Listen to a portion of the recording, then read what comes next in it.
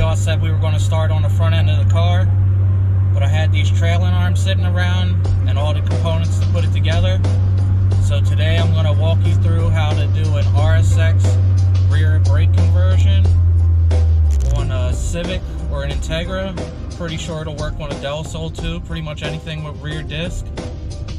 What you're going to need is EP3 rear rotors and RSX Type S or base model calipers, and you can either use EP3 pads or RSX pads. Alright, so first I'm going to install the trailing arm bushing.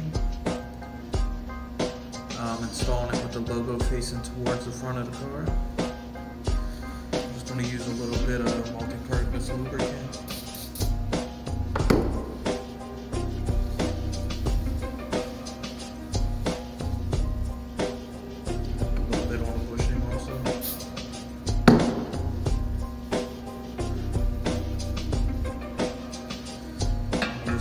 Line it up so it sits straight.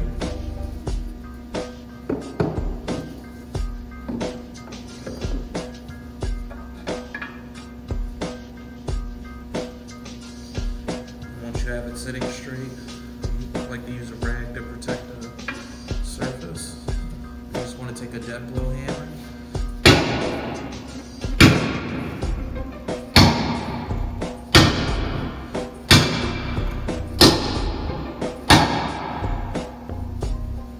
Give it a few good whackings until it's fully seated.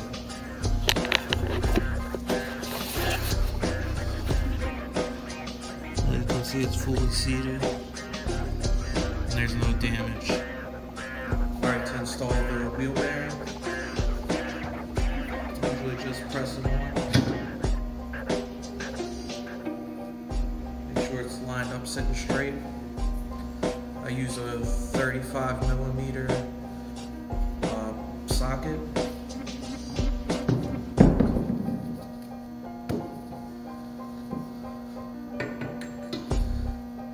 Sit it in, give it a few good whacks.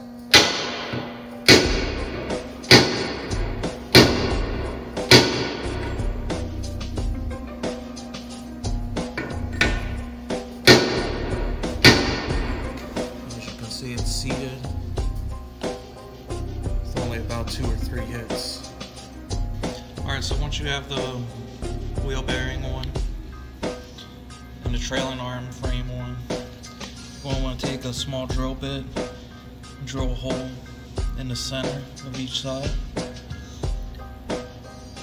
and then I'll take a larger bit, I believe it's 10mm, until the hole is wide enough for the supplied bolts to fit through.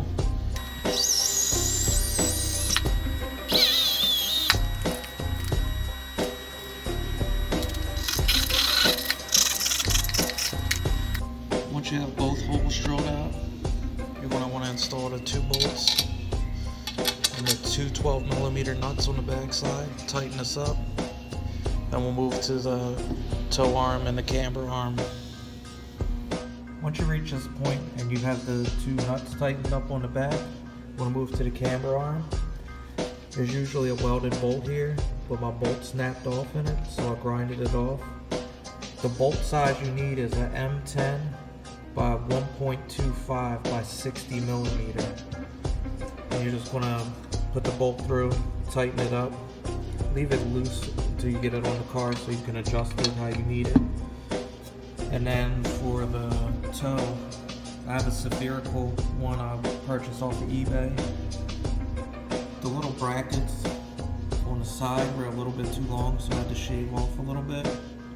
And once again, this bolt size is an M10 by 1.25 60mm. So I just want to give a comparison of the RSX Type S brake caliper bracket compared to the stock Integra. As you can see, it's much taller, which will allow you to run the 10.25 inch rotor compared to the 9.5 of stock.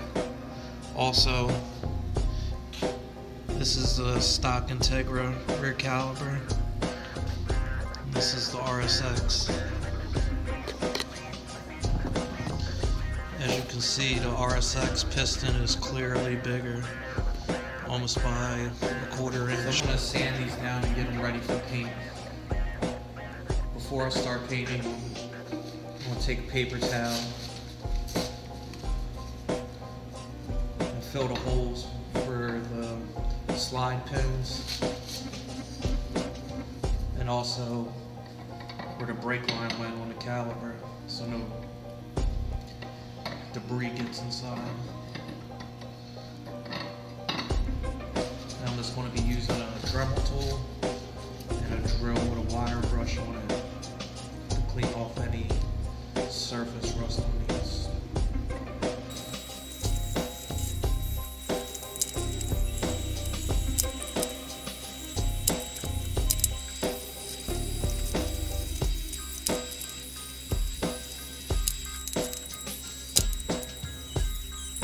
So now they're pretty much cleaned up.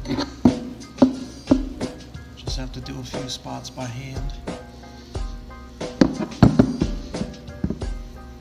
And tape them off and they'll be ready for paint.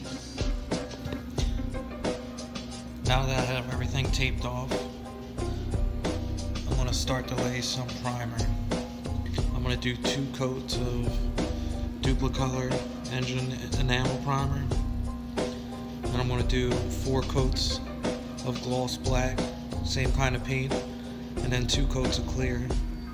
Final assembly is pretty straightforward. I'm going to put the rotor on. I'm going to use the 2 Phillips head screws. If you don't have them, once you put the wheel on, it'll hold the rotor tight in place.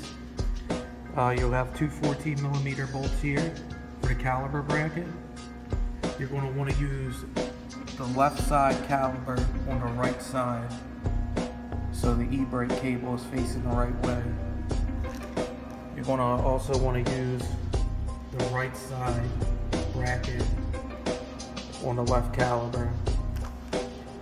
And that's pretty much it.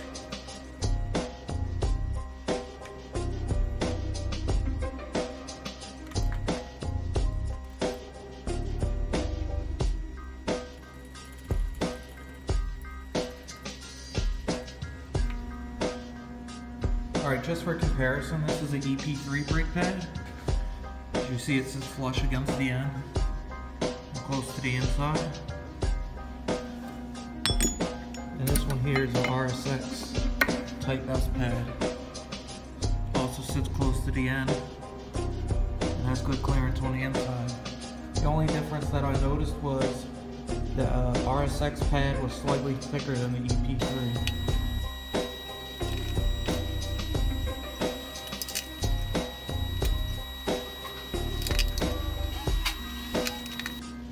That's everything pretty much assembled. Everything spins freely.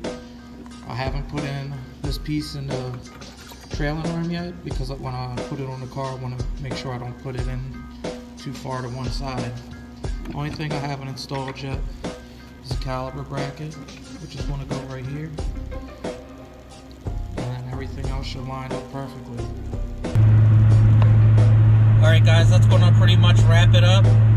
Just keep in mind that you have to use the left RSX caliper on the right side, and you also need to use the e-brake cable bracket that the pin goes through off the Integra caliper.